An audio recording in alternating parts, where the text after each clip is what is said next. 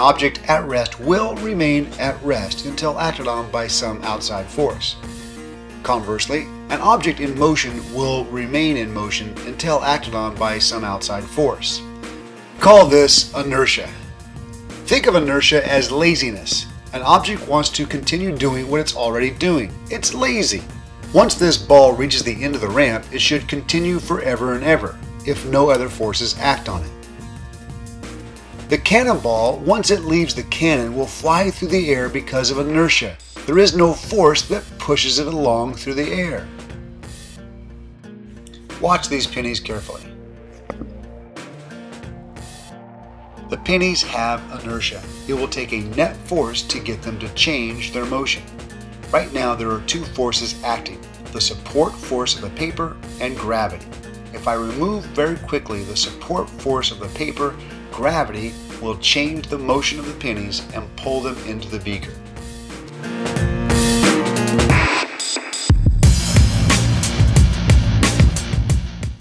Comparing these two individuals, I would say the person on the right has more inertia.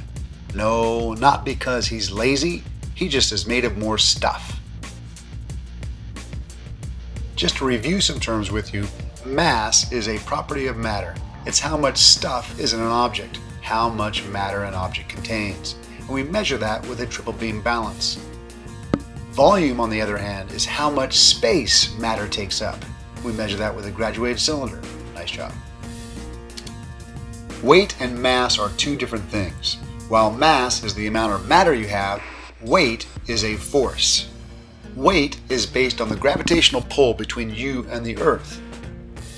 If you go to the moon, you'll have the same amount of matter, but you'll have less weight because the moon is smaller. If you want to be smaller and lose mass, go on a diet. If you want to lose weight, go to the moon.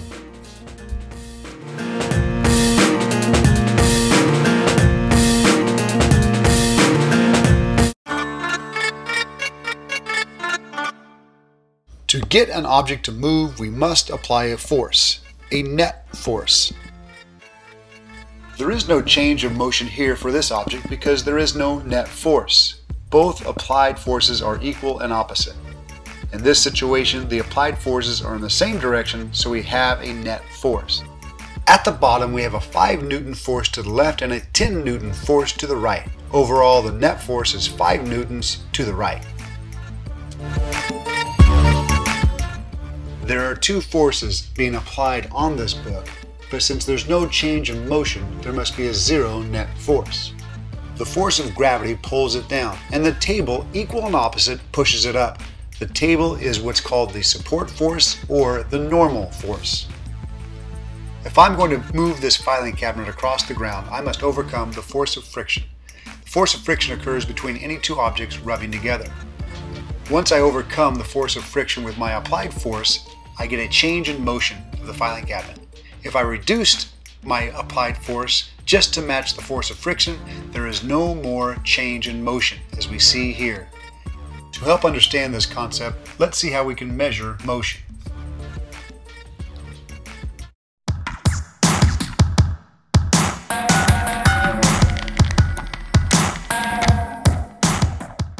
Speed is a rate. It's the rate at which we change positions over time.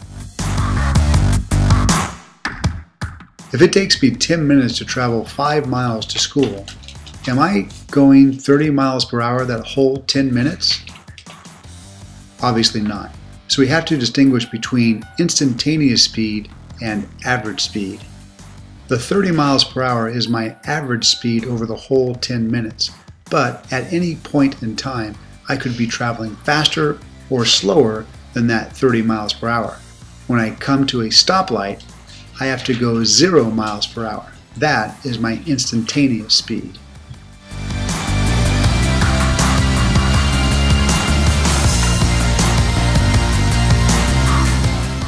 Velocity and speed are the same thing, except with velocity we're adding a directional term, north, as we see here. If I round a curve at the same speed, I'm changing velocity but not changing speed.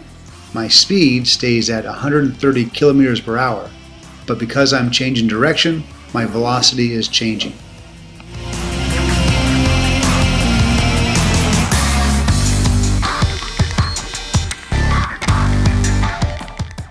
Any change in velocity over a certain time is acceleration.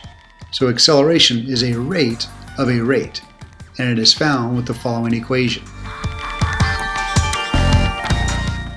Let's go back to our simulation of pushing a file folder, and let's analyze it in terms of acceleration, force, and velocity. This graph shows us an increase in velocity, and then velocity levels off, and at the very end we have a decrease in velocity. Let's see why. Looking at the applied force, when we have a net force, the applied force greater than the force of friction, we had a change in the motion. We had an increase in velocity. When I reduced my applied force so that it equaled the frictional force, a net zero force, there was no change in velocity. It was still moving, but there was no change. We had 2 meters per second, and we had a zero net force as it moved 2 meters per second.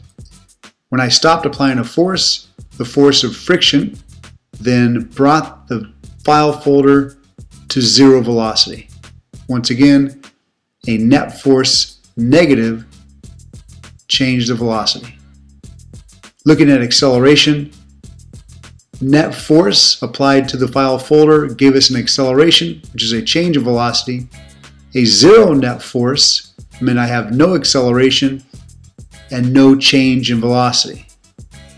In the end, I stopped pushing. The force of friction was the net force, which gave us a negative acceleration, and we had a change in velocity down to zero.